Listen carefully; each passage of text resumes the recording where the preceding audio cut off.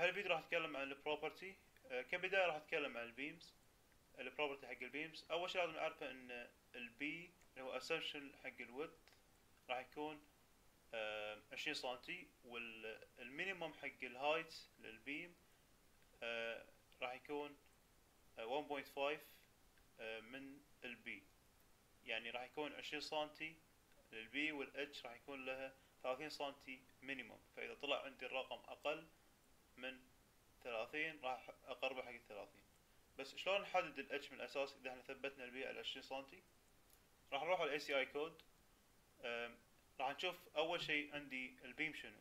الحين عندي مثلا سمبلي سبورت راح يكون تقسيم 16، اللينك تقسيم 16، 1 اند كونتينيوس 18 ونص، بوث اند 21، وعندي ذا كانتليفر تقسيم 8.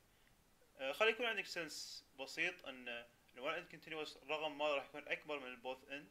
انزين، هذا راح يفيدني بالكونتينيوس بيم. الشيء هذا ان الرقم هذا راح يكون اكبر من هذا اذا كان لهم نفس اللينك.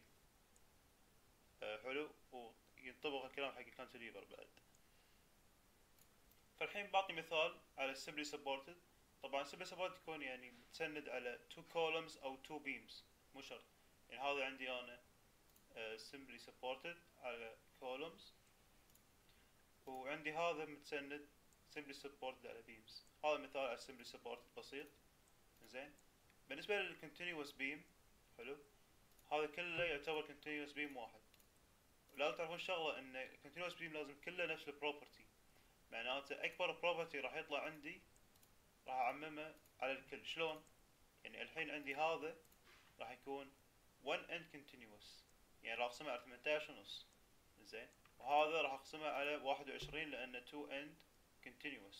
حلو، هذا 2 end وهذا 1 end. عدل، كل واحد سبانه بروح. يعني هذا سبان سبان سبان سبان. تحديد السبان يكون من الكولومز. اذا عندي كولوم هني كولوم هني معناته هذه سبان.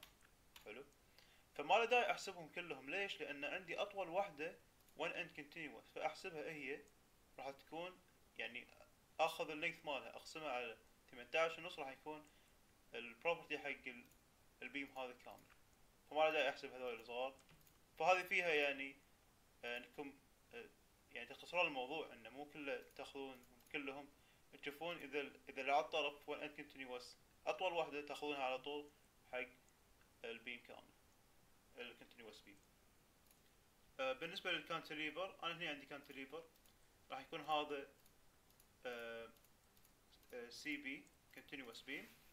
تمام، هذا يكون 1 اند، هذا 2 اند 2 اند 2 اند. بس اوصل هني راح يكون عندي كانتليفر. اقسم هذا على 8. اي يعني مثلا راح يكون رقم ممكن يكون احسبه، ممكن يكون اكبر من هذا لما احسبه ك2 اند او 1 اند. فلا داعي اني احسب هذا وهذا، بس هذول ما داعي احسبهم لان هذا 2 اند واكبر منهم، فما له داعي. راح يكون thickness لا اعلى من الاساس، فتخسرون الوقت احسن لك. بغيت انوه على شغله اللي هي صوب عند الكانتليفر. يعني هني لازم بالكانتليفر اعرف منو شايل الثاني. فتشوفون مثلا عندي كولوم هني، حلو، هذا الكولوم قريب يم النهاية بس هني بعيد شوي، فاكيد هذا راح يكون شايل هذا. تمام، فهذا راح اعتبره كانتليفر لما احسب الكونتينيوس بيم. يعني راح يكون طول هذا تقسيم 8. حلو، راح يكون الاتش لها حق السبانة هذه.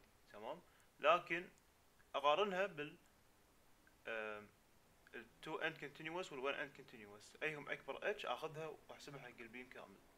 بس هذا بغيت انبه عليه. بس لما نحسبها من هني ما نحسبها كانتليفر، نحسبها ك 1 end continuous.